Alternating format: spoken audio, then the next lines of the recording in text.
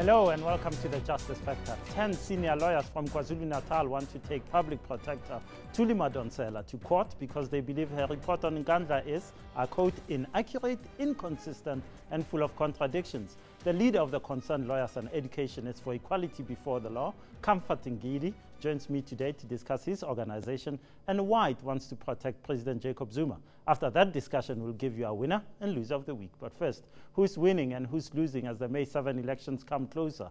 My guests to discuss the election campaigns are Professor Susan Booysen from Wits University and senior political reporter at EWN Stephen Grootes.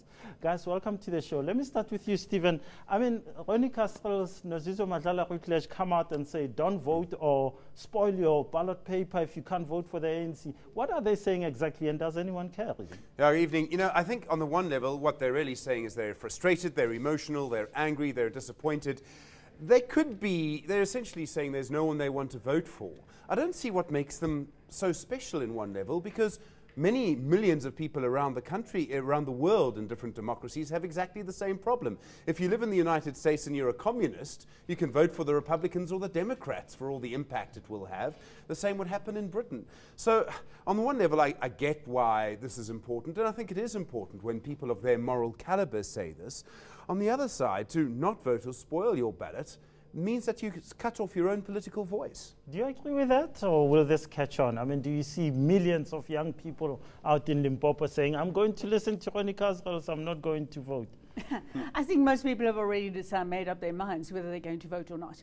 Interesting point, which ANC in their massive response against Ronnie Castrel is leaving out of consideration, is research shows that a lower turnout rate this time around will actually advantage the ANC. It is those people who are not quite happy or very unhappy with the ANC and still want to vote, who may possibly vote for another party. Good. Castrel said that is kind of tail end, but low turnout will be to advantage of the ANC. In fact, they should be saying, go. Thank you, Ronnie. Go. But then who loses if the ANC gains from this?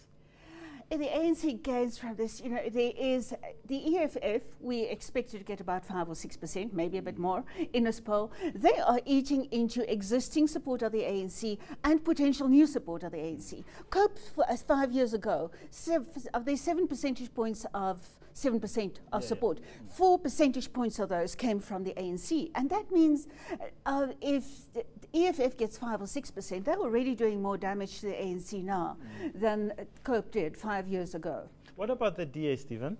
You know, the DA is interesting in this because on the one side, it really depends on who doesn't vote and who does vote. So if everyone who is potentially going to vote DA comes out and votes, and everyone who could potentially vote for the ANC, some of them take heed of this campaign and don't vote, then of course it benefits the Democratic Alliance.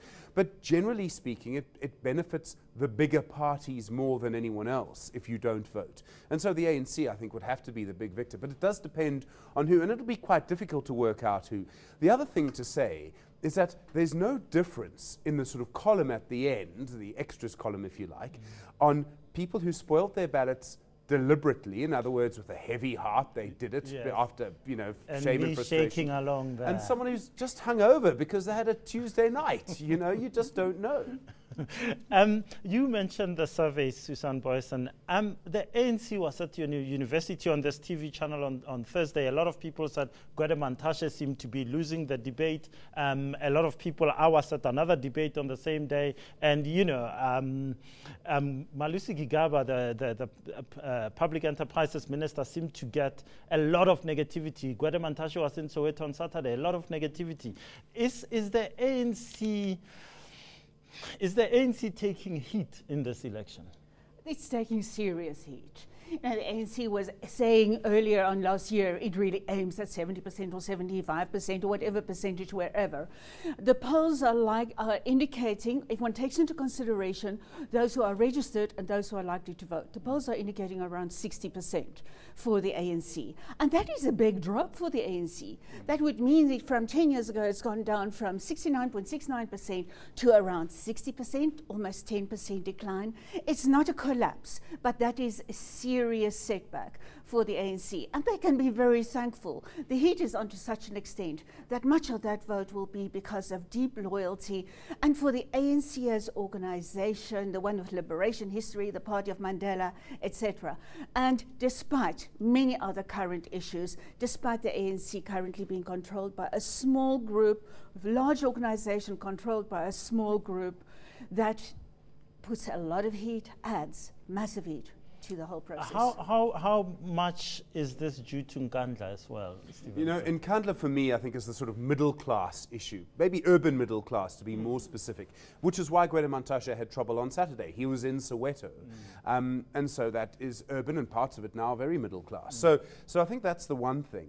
I mean, I hear what you say, Prof, about, you know, the liberation dividend, and I think that's right. But it's also, if you go into, I mean, Soweto was my patch for the 2004 polls. Life there has changed dramatically. Roads are tarred, you know, Jabulani, Maponya, Moore, take your pick. It's entirely right for people there to think, well, the ANC does have a good story to tell for me, and so I'm going to vote for them. But then why does he get such a hostile reception? Because it is the issue dominating at the moment. What has happened is that the ANC, I think, has started the campaign late because of Nkandla. They've made, in my view, a big mistake in allowing the damage to President Jacob Zuma's brand damage the ANC's brand, possibly long term.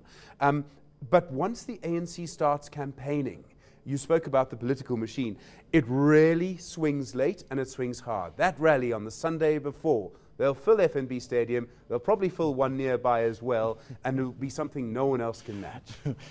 It seems to me, Professor Booysen, that this election is becoming clear. There's the DA, there's the ANC and the EFF. What about the rest? Are they goners? Are they just 2% less parties? Where's the IFP? Cope. Yes, and the NFB and UDMs, or Freedom Front, all of these, and not even to mention then lots of newcomers. These parties. We had PAC and Azapo here. Yes. I think it's their last TV appearance, but let's see.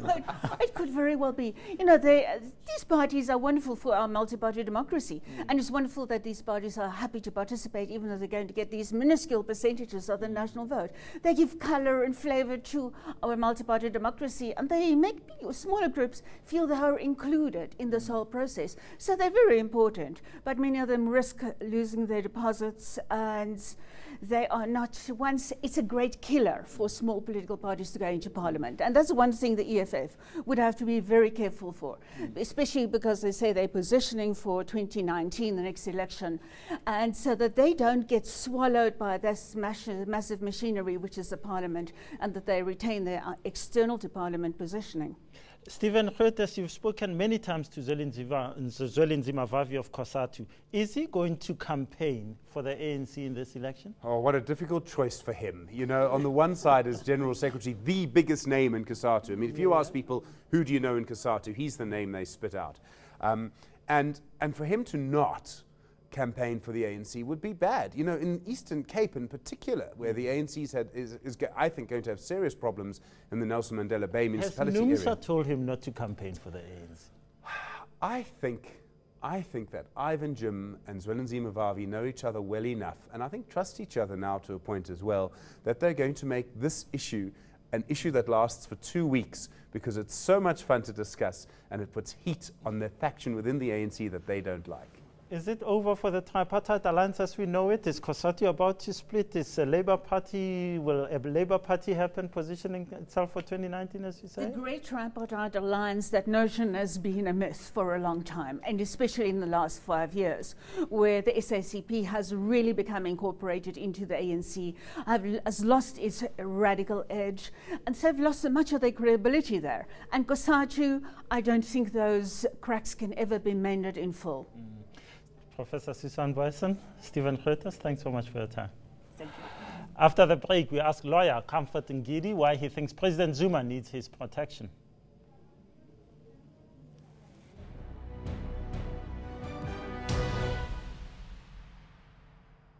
News that moves. ENCA.com.